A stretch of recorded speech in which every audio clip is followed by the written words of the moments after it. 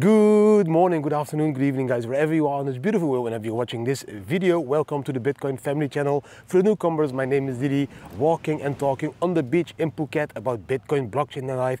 In today's video I have 5 amazing Bitcoin charts, I have a trading tip, I have some travel advice, yes, of course, talking about the news, some live advice and answering the questions of one of the followers, of course. It will be a cool video packed with cool information, so watch the video till the end, but start by giving it already a thumbs up today, because yes, I am back on the beach. Bam! The first chart for today, guys, is this 4-hour chart. As you can see, that green line I drew a couple of days ago or even a week ago. I told you I think we will go up, retest that green red line there in the middle, and then take off again. Yes, we are taking off a little bit early, but we are following that line, and it can take another couple of days to go and break that 70k level again, guys, because Bitcoin always tends to take a rest before breaking that all-time high again, guys. So we can go sideways a little bit, and then from that sideways movement go up and break the 70k. That is what I am expecting. I don't expect us to go again below the 60k level, so I expect us to now go sideways a little bit and then move slowly upwards so that 70k, break it and go above it for a very long time to come. And if we look at this chart, we can see that we left that green line, we crossed that blue line, the purple line, we are now hunting for that yellow line, and then it will take another year before we go into that red line, in my honest opinion, because these lines are moving up now, and after the halving they will drastically move up. Just look back to the 2016 moment and the halving, the lines went up massively. After the 2020 moment, the lines went up, and now again after the halving in April, the lines will go up as well. So that will mean that the red line will be way above that 100k level. Even the yellow line will be near that 100k level. So that Bitcoin black line will cross that yellow line in the future and maybe even reach that red line, and that will be then around 150k in my honest opinion. On this chart we can see the Bitcoin cycles and we can compare them with each other. You have cycle 1, cycle 2, cycle 3 and now cycle 4. Cycle 4 you cannot see really good, but that's the normal candle colors red and green. So the first cycle is that red line, the second is the yellow line, and the third is that blue line. Now the green line at the moment is in between the first and the second cycle. We can see it wicking above that yellow cycle, so that's exactly in between the first and the second cycle. Normally we should come below that third cycle, into that yellow box that we can see on the right side, and that one should normally be between 66 and like 100k, because if you look at the diminishing returns of cycle 1 to 2 to 3, it will be logical that cycle 4 also would have a diminishing return and end a little bit lower than that third cycle. But for now, that fourth cycle is very impressive and outperforming even the second cycle. Just zoom in, you can see that we are above that yellow line now with the candlesticks. We are outperforming the second cycle. So we could even end somewhere between cycle 2 and 3, because of course I can't believe that we will be outperforming the second cycle for all the bull market. I think that the maximum that we can achieve is end somewhere between cycle 2 and 3, or very close to the result of cycle 3. And the result of cycle 3 would lead to between 150k and 250k. Very interesting chart that is comparing the Bitcoin cycles from the bottom to where we are now, and it compares it to that first, second and third cycle. Pause this video to analyze the chart a little bit more so you really understand what I'm telling you here. If we continue like this, continue outperforming the yellow cycle, we would end between the red and the yellow cycle. In the worst case scenario, then between the second and the third cycle. And in the worst case scenario, we would end in the yellow box just down below the third cycle, around 100k. But if you look at the charts at the moment, that doesn't look like an option anymore. On this chart we can see where we are at the moment with Bitcoin. And you have always the early market, then you have the chasm, and then you have the mainstream market. We just left that chasm part. We are now in the early majority because of the adoption worldwide, not only among retail but also among institutional investors and among countries. We now know that Bitcoin is in the beginning of the early majority. So I bought Bitcoin already in the innovators phase, I went through the early adopters phase, and now our Bitcoins are finally entering the early majority phase. This is the phase where the biggest amount of people will join Bitcoin.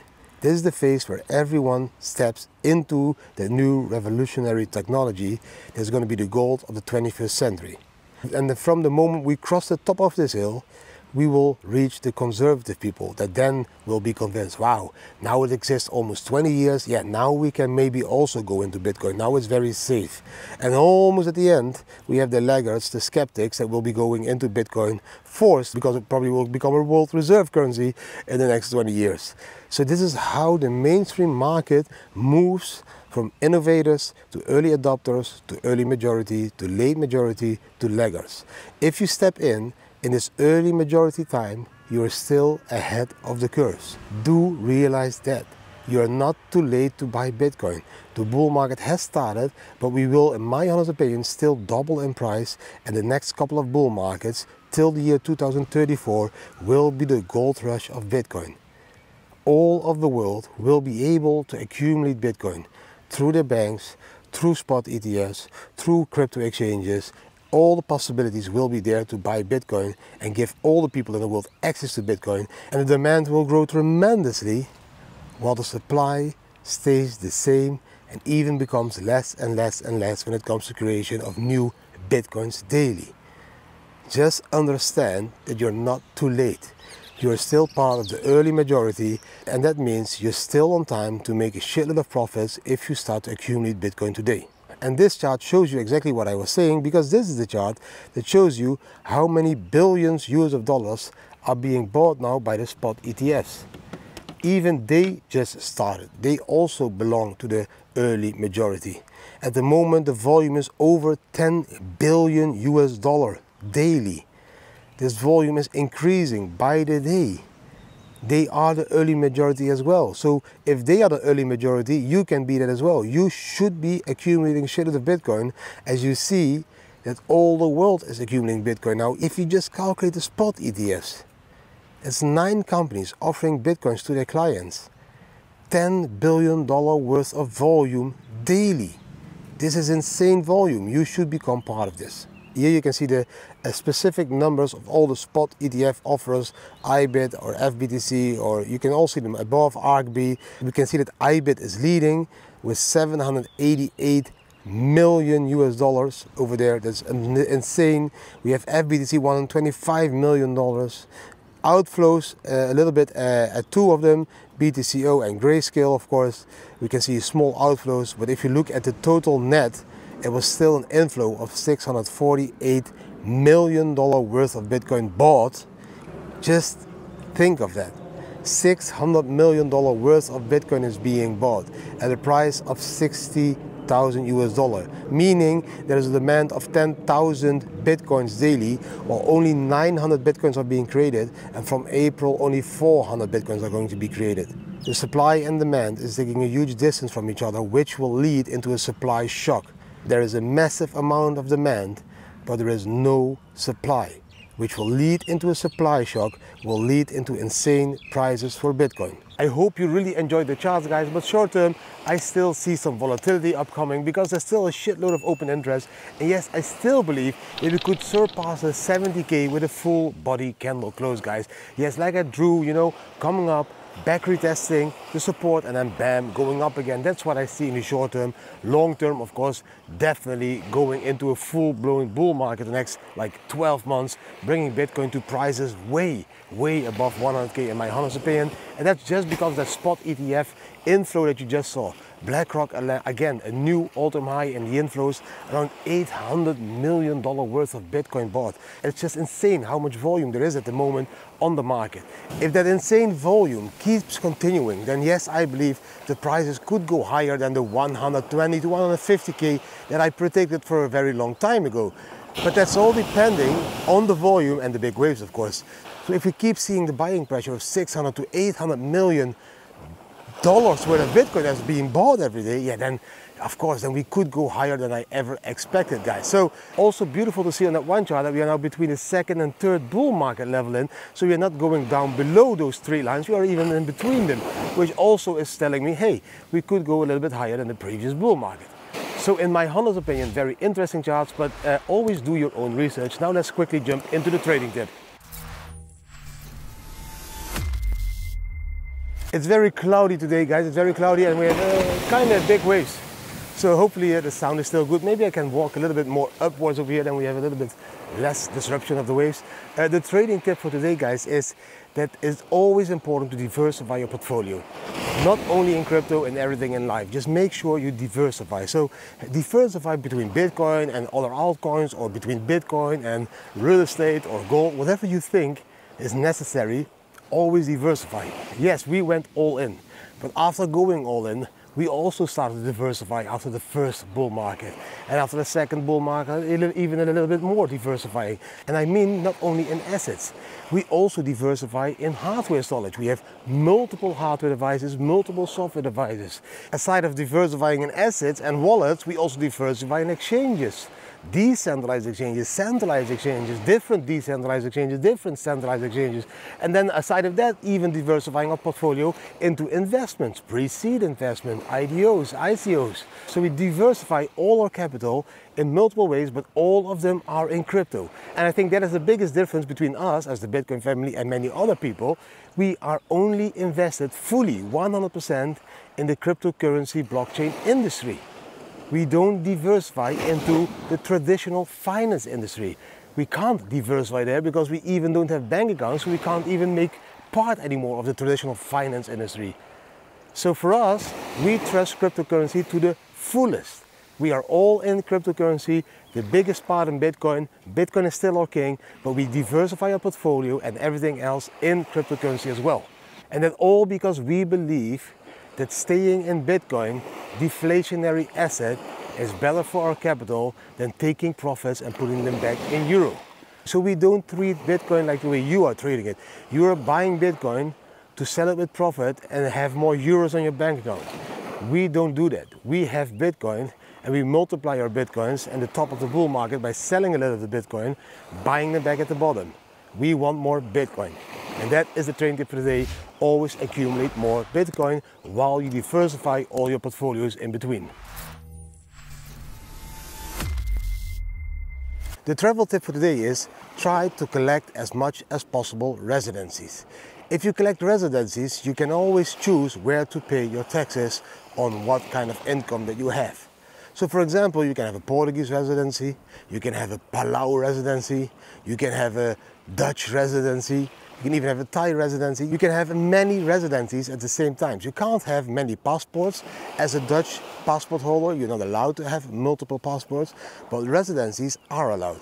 And if you have a residency, for example, in Portugal, you obey to the Portuguese tax system. And for us as a Bitcoin family, that is very important, because in Portugal we pay 0% tax on our Bitcoins if we hold them longer than 1 year.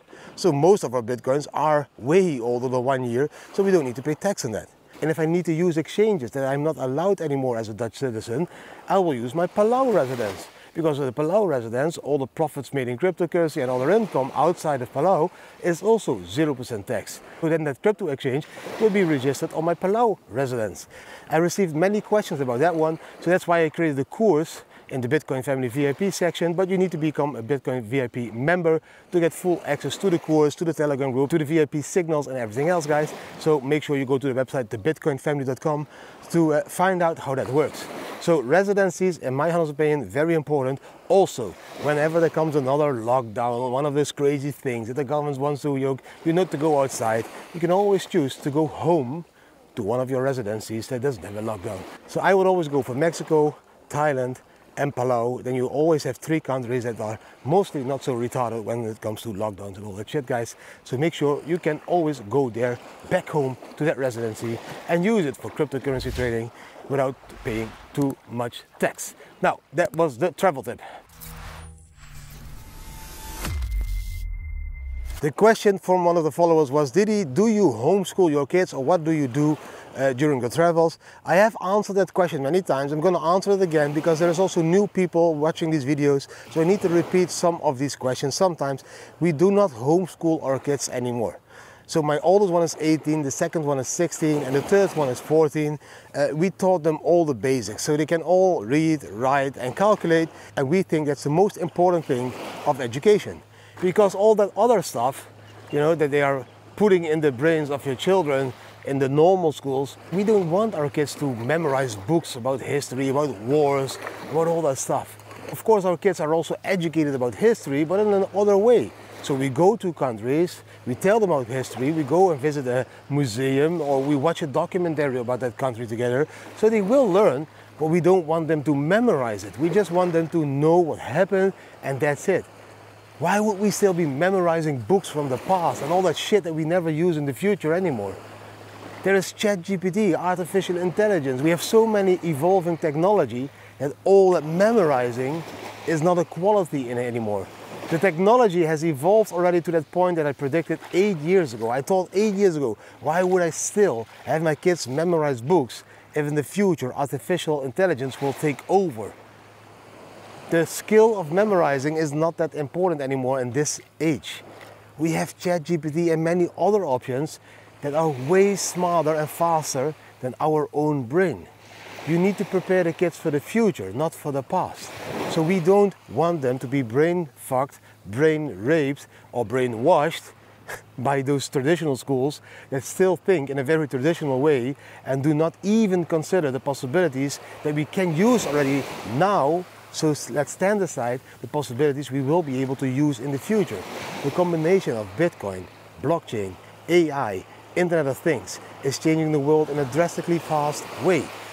Schools should prepare the kids for that. And that's why our kids are unschooled, not going to any school. We just prepare them for the future, not for the past. The news for today, guys, is about Instagram and Facebook going down on Super Tuesday. They both had issues on Super Tuesday, guys. I don't even know what it means, Super Tuesday, but Instagram and Facebook went down. I think you will all have noticed that now. The important thing that is behind this news is that I believe that you all should find new decentralized ways of social media. Because even Instagram and Facebook, they are really collecting all your data and even selling your data to all kinds of companies that you don't want your data to be known by. So there is a lot of options in the blockchain industry nowadays that don't collect your data, where you own your own data. For example, you have X, like Twitter, but you also have NOSTR. For example, you have Instagram, but you also have Republic in the blockchain version. So there's many decentralized social media options that are up and running, doing a beautiful job, but they still don't have the volume that, like an audience, that Facebook and Instagram of course has. So they can only become bigger than Facebook and Instagram if people start to use them. And that's now exactly what isn't happening.